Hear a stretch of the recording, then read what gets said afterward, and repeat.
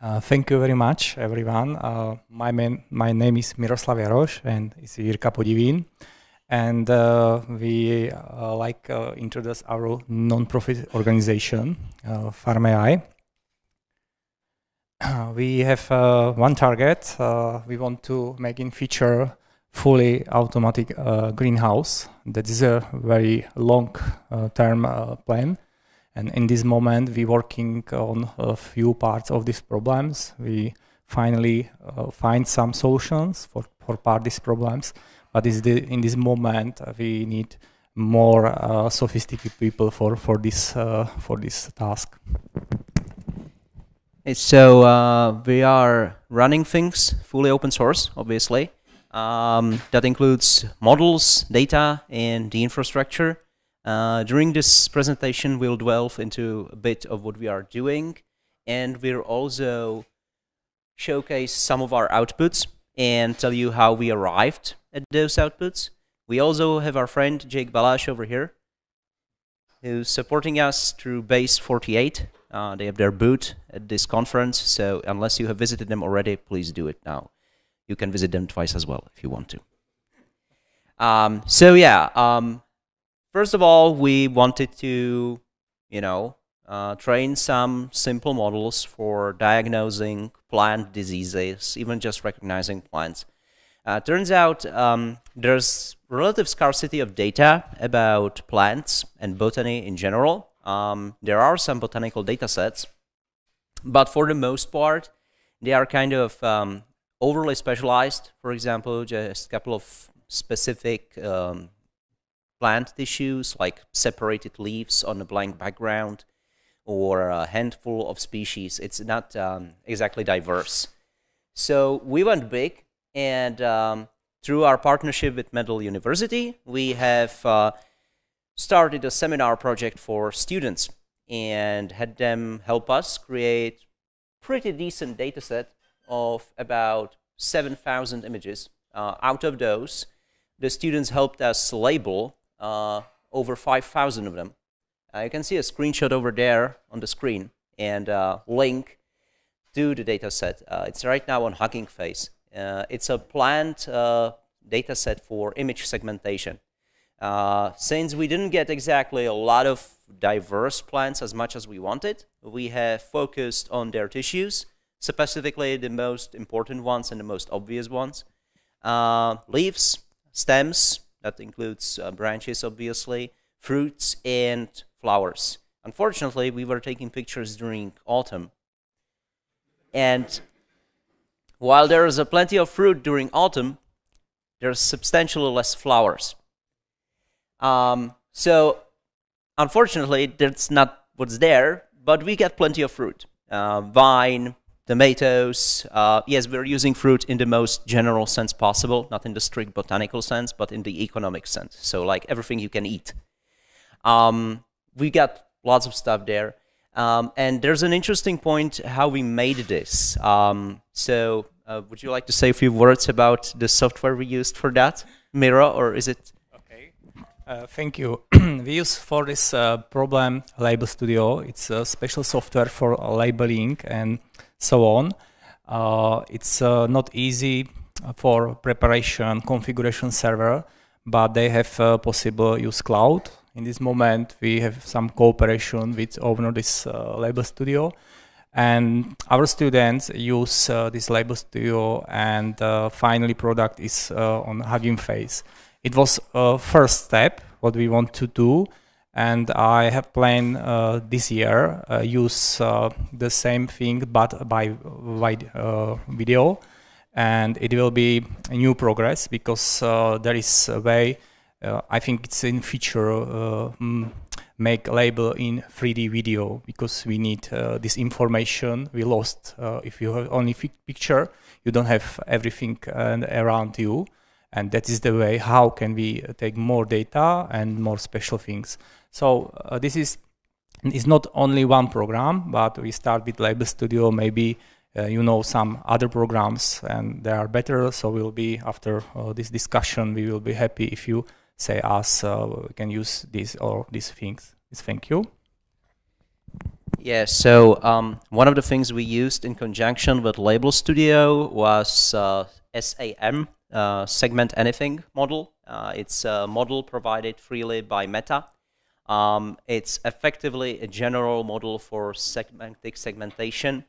And it kind of made this whole thing possible because masking or creating those masks on images usually involves people painting pixel by pixel or, you know, highlighting a whole area by hand. And telling a bunch of students in like second year of their, you know, minor to do that is not wise because they're lazy. I'm saying that out loud. So we kind of employed this model and integrated it with Label Studio to help them with that. No, the model didn't do all the work. It did 90% of it. And how did it do that? Basically, the student chose the part of plant they want to highlight, then they clicked on it, and the model computed the mask for that part. It turns out this approach is remarkably accurate. We had very few mislabeled cases, and especially when the students focused on the most visible parts of the plant, and the plant was relatively close. When it came to leaves, fruits, stems, practically anything, the masks were exceedingly accurate. Of course, we could have done the same thing with any other kind of objects. The approach is general enough. And it really helped us narrow down what we need to gather, because we didn't need to, you know, wait for a long time before we actually get to the point where we have enough masks to work on something. We had some sort of workable sample pretty quickly. Unfortunately, and I have to say this, despite the fact that the process was fast, the Label Studio was not. We won't focus on that though. Instead, we'll move on to other projects we are running with Mendel University, specifically FarmBot. So, as Miro mentioned at the beginning, we are trying to implement in the future, possibly, a fully automated greenhouse. That wouldn't work without a worker. And there's a nice project already implementing the worker part, which is FarmBot. We have constructed FarmBot, another open source thing, in the basement of Mendel University, and we have put it inside of a growth tent. Yes, that kind of tent, the kind of that grows plants.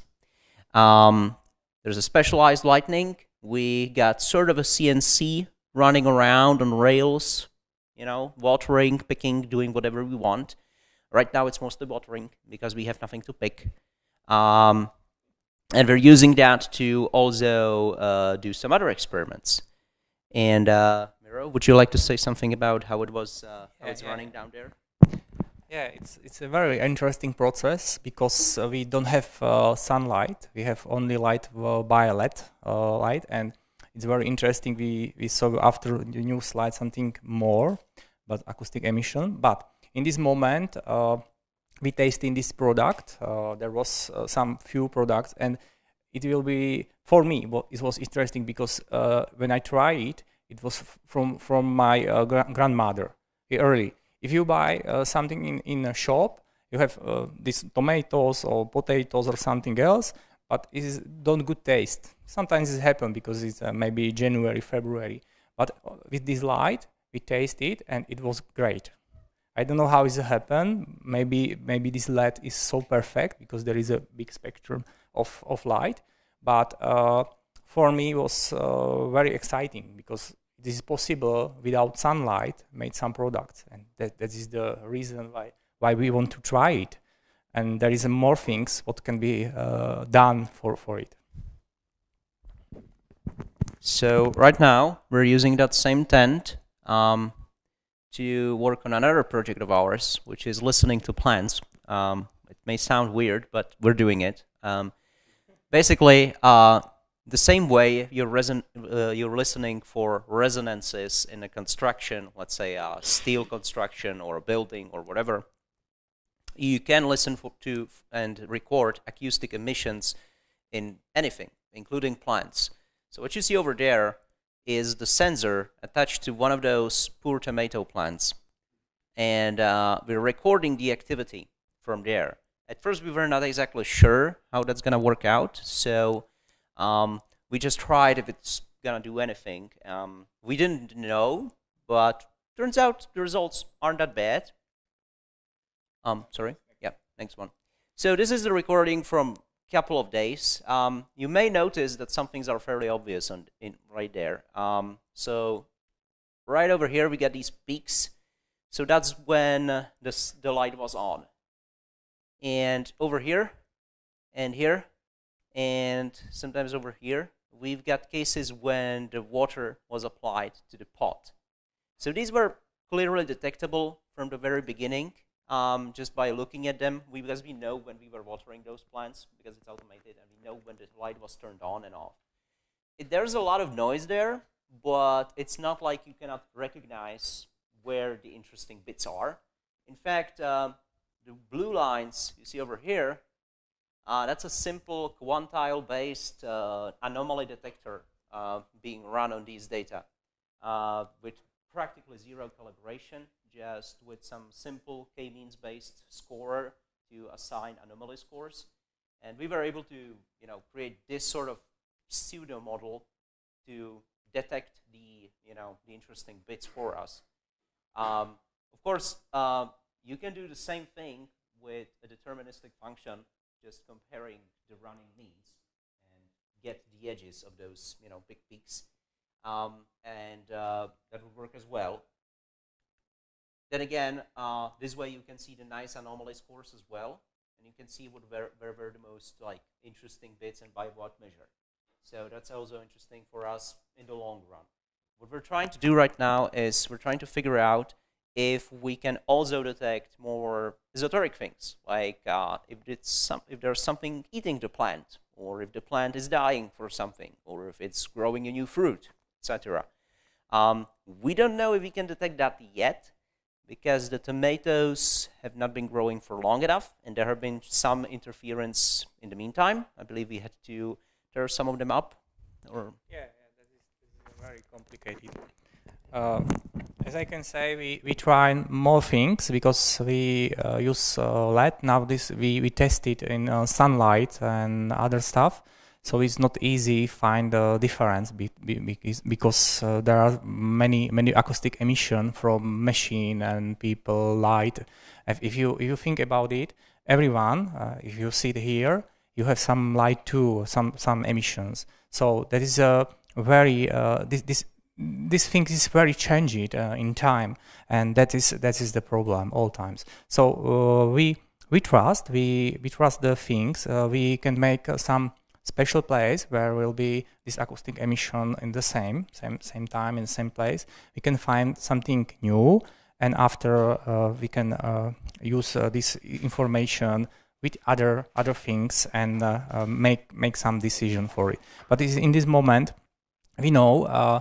We have start light and on off, and we know where is the water is on the plant. So we can start with this model and find this information, and we hope in future will be more information. So if you have some interesting about this project, we will be happy if you join us too. Yeah, obviously, since we are a non-profit, you can obviously join us and take a look at what we're doing, contribute a little. By the way, what I didn't mention, about these acoustic emissions, so those are fairly weak. That unit you see over there, that's volts, and over here you see 1 minus 6 1e minus 6. So we got 6 zeros before we get to any interesting number. That's fairly weak in terms of voltage, and that necessitates pretty sensitive equipment. Thankfully, we got great advice on the project, and we were able to filter out almost all of the interference. That's why we're seeing something like this. If you didn't filter anything out, you would probably see just a bunch of noise. So this is after some calibration. Not a lot of calibration, but a substantial amount of calibration. Specifically for filtering out things like lights, because otherwise we would be detecting noise coming from those LEDs. Yes, LEDs do make some noise, although it's fairly weak, because there's current in there, and sometimes there's vibration because of coils in sources and such. So that was already filtered out. So no, we are not accidentally recording the lights literally being turned on and off. We are recording the plants. We made sure of that. We even covered one of the plants with a bag to know if it turns off this way. It did. It stopped beeping this way. So we know this is them being shined upon. And we've also done some preliminary research on things like how do the plants react to specific stimuli. We tried hurting the plants in various ways. I remember applying a lighter to one. But I can't be 100% sure that it worked like that. I mean, like it was still before we were sure about the calibration. So, I mean, it's possible I just tortured a plant for no reason at all. I mean, at some point you have to try things, right? We're gonna do that again. Like if this project goes on for more time, we're gonna have to torture those plants even more. Like there's gonna be a whole range of things we're gonna do to them. I'm not kidding here. Like at very least some virological things. So, but it's something we're working on very hard right now. And of course, we're throwing away most of this because, like, for us, only one column of this data from the sensor is interesting, the voltage. The rest is pretty much just trash. But given enough time, we're pretty sure that we can get to something way more interesting than just seeing if the lights are on or off. Which brings us to some, sort of call for action. Like, if you have ideas that could contribute to our effort, if you know things about image classification, well, not necessarily image classification, but image analysis or acoustic analysis or automation in general, like industrial automation, we would be more than glad to see you among us. You are invited to see the projects that are happening at Mendel University. We can take you to the base. Okay, that sounds weird. We can show you the robot, okay? We can show you the robot, and we can even show you those plants, so you know they are well and unharmed, mostly. And everyone is free to contribute. We're planning on open sourcing all of our outputs, as we have open sourced the data set already. And once the greenhouse is actually running and we have it in a working order, we're also planning on open sourcing that. Right now, there's not much to open source regarding the greenhouse itself because, as I noted, it's in the basement, so not really a greenhouse yet.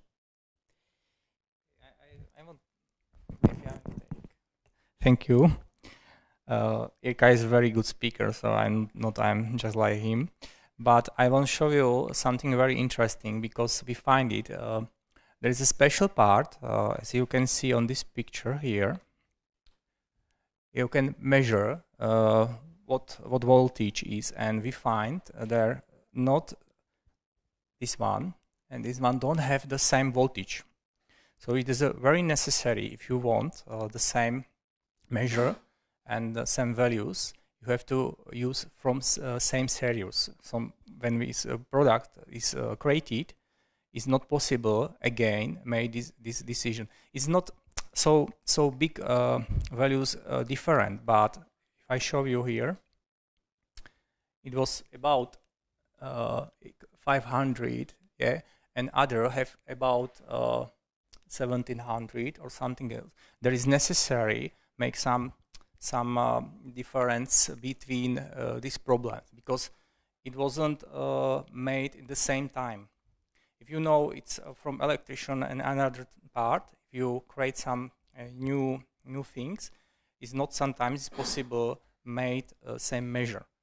It's hard to explain, but if I show you our experience, there is a necessary if the company buy these things for research.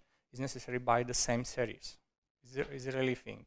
Yeah? That is the problem, because the information after that will have difference, but it's possible. So simply put, like different sensors can sometimes make wildly different measurements, even though they are practically the same on the paper.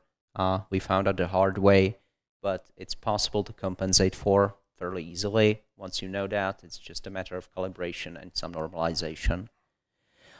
Anyway, I think right now we have about enough time for some questions, and we can take questions from the audience if there are any. Any questions? Okay, gentleman with a red lanyard. Please don't photograph him.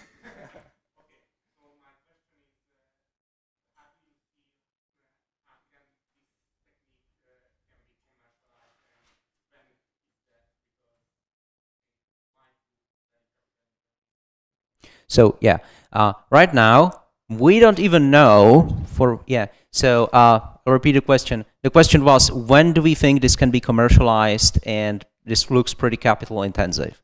Yeah, it does look capital intensive because it kind of is at this point. To be honest, at this point we're not 100% sure that there is even a reason to commercialize this, because we don't know if it actually can record things that are interesting. I mean, at this point we know we can get information out of it that we can get an easier way somehow already. I mean, we know when the sun is up.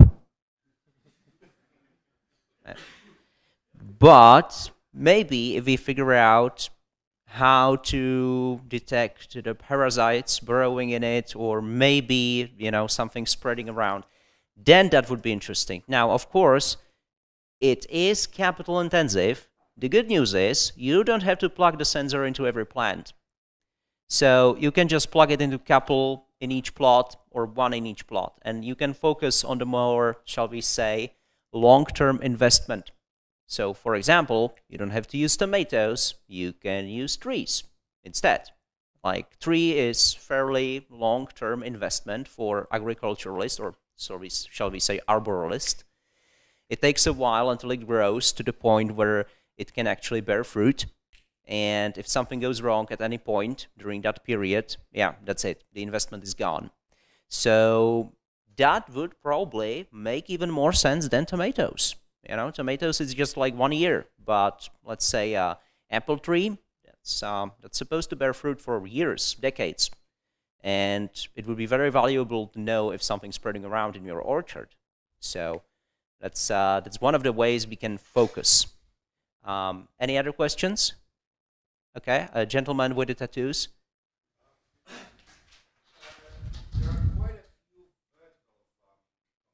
Yeah.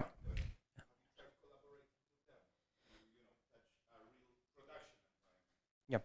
So we have been thinking about that. There was actually, and I think it still is, one vertical farming company here in Brno. Unfortunately, from the last time I heard about them, they didn't do very well financially. So the problem is, as the gentleman with the red lanyard noted, this thing is fairly capital intensive, this thing meaning the vertical farming. And while it is kind of sexy, I don't know yet about a company that would successfully run it on a large scale without a lot of VC funding. And I mean, like, I don't know about a company that didn't run out of the funding and didn't fail. Like, maybe you know about some, but like from what I've read and from what I've researched, this line seems like something that's very obvious. You know, like, let's put it in a building. We have plenty of buildings. It's close to the city. We can get the fruit there, right? But turns out there's some issues there. Like for the first part, like everything that normally is provided by, well, nature. Let's say nature, even though it's not nature even on the field, but let's say nature. You have to provide yourself explicitly. It's not like you can just guess. It has to be right on the first try. So the sunlight is one obvious thing, but that's easy. Fertilizer, also relatively easy. Microbiome, oh, no, that's not easy. It's very hard because we don't know what's in the soil. For the most part, we have no idea, really. We are doing some soil analysis sometimes, you know, on the microbiome, but it's not really comprehensive. We're mostly caring about things that infect people, not about things that are symbiotic, for example, for the plants. And practically anything to do with pests, yeah, good luck. If something starts spreading around in that, you know, big area filled with food, you're done. So all of this together means that you have to take about a bunch of other things. You have to invest more money, and at the same time, the farmer who just grows things on his field, sometimes applies pesticides, sometimes provides some sort of fertilizer. He doesn't have to care about that. It just kind of works. So that's what you have to compete with. So far, I haven't seen that working out. But maybe there's a company that could make it work out. We have some talks with other, like normal, well, traditional agriculturalists. For example, when it comes to vineyards or orchards, you know, stuff like that. But it hasn't yet been applied in practice. Right now, it's mostly research. Does that answer your question? Okay. Any others? Okay. Gentleman with 9, as in rel 9, on his T-shirt.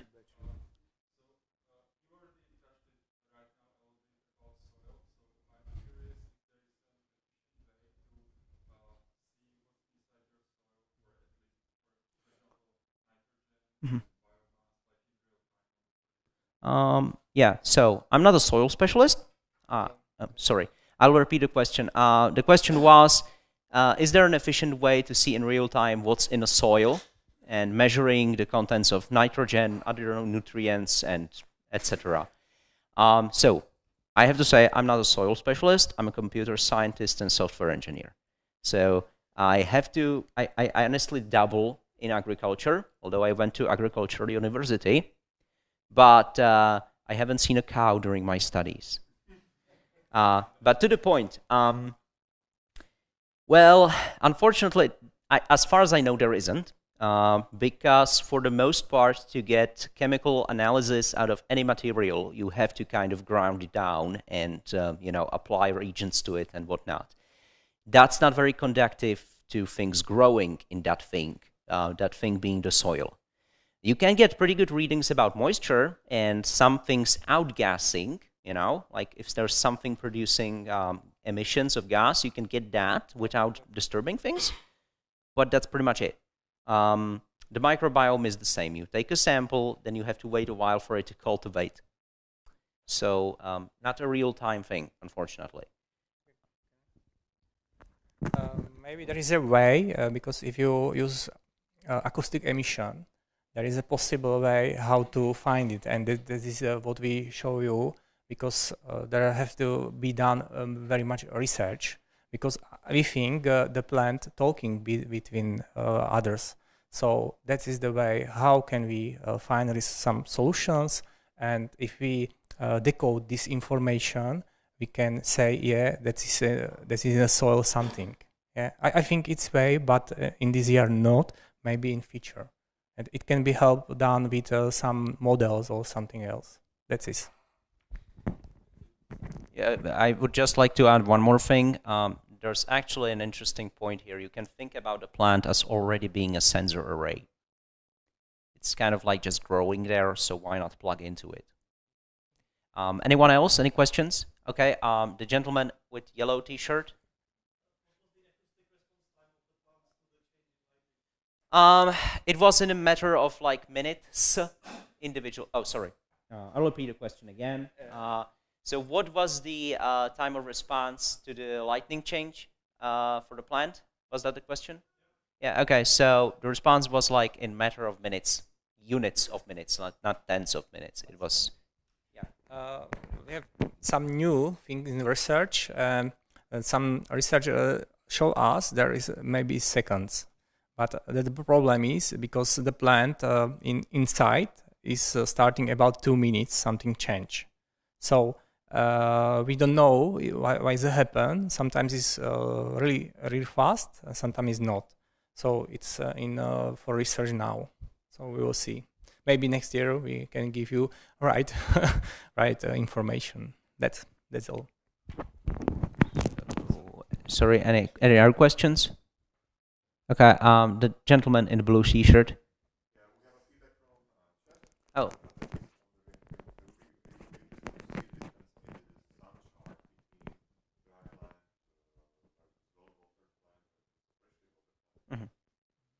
So the question from the chat was, I know that now, thank you. The question from the chat was like, the one asking questions would be interested in seeing if there's a difference in responses between the watered plant, the dry plant, and whatnot to the lightning scenario. So we don't have recordings for that yet. I would imagine there would be a difference, but I cannot say that with certainty. I would expect so, but we haven't run this on a completely dry plant yet. I mean, I imagine the completely dried plant would have fairly low activity, but like moderately dried plant would probably do something, but I cannot say that for sure. Okay, before we let everything die at least once, we can't be sure about it. That sounds bad, but it's true. Okay, any other question? Okay, gentleman at the back.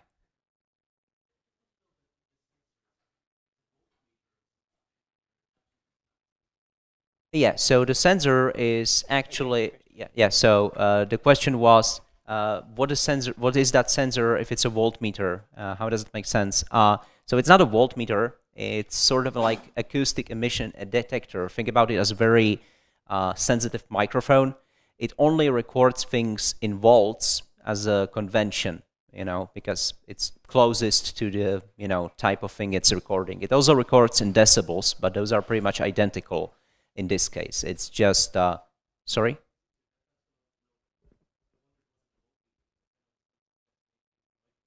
No,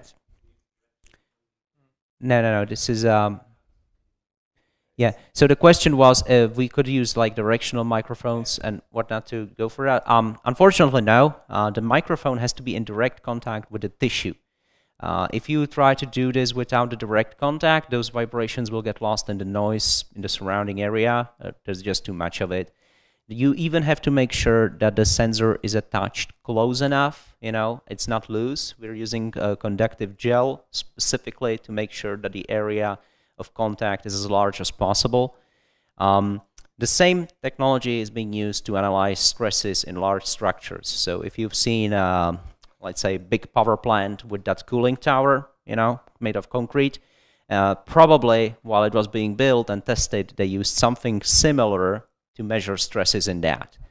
It's actually one of the areas we're kind of try to focus on at one point. Once we verify this is even possible with high-tech equipment, we're going to try to figure out how to do it with lower-tech equipment. But if we figure out that we can't do it with high-tech, well, there's not going to be any point in figuring out if we can do it with low-tech. So that answers one of the questions about the capital, I believe, at least partly. Okay, I don't know how much time we have left, but I guess we have time for a couple more questions. Okay, the gentleman with the lanyard, with the red lanyard again, sorry.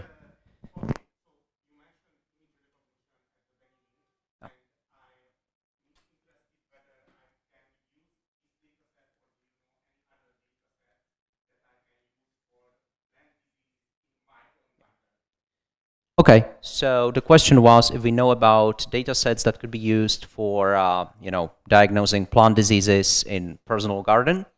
There is one data set that's focused on question of diseases specifically. It's called Plant Village, I believe.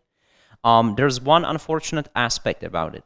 It's very imbalanced. It's got like lots of samples for a handful of species, but barely any for others. And the worst part is that it's only practically just samples, single leaf samples on blank background. It's not very useful unless you are going around cutting off leaves, putting them on tables. I mean, it's probably you could train something that would work, sort of. We've seen decent results out of it sometimes, but often enough, it just didn't seem to make sense. It requires a lot of manual intervention to use in practice. But I suppose, if given enough time and maybe half a decent GPU, you could make something that would work on your, you know, garden and work pretty well if it was one of the plants that's in the data set. Okay. One more question from the gentleman with the tattoo and the motorcycle helmet.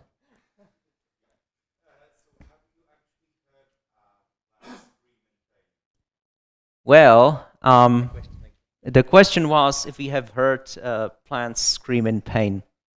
I mean, yes, but I mean, like not with our own ears, but it showed up. The unfortunate, I mean, like it's hypothetically possible that it was due to the things we have done to them, but they were not reacting to them, and it was something that we were doing at the time that caused. But yeah, pretty much yes. We know that they react to stress, you know, physical stress, mechanical specifically. Let's put it this way: we used scissors. Okay.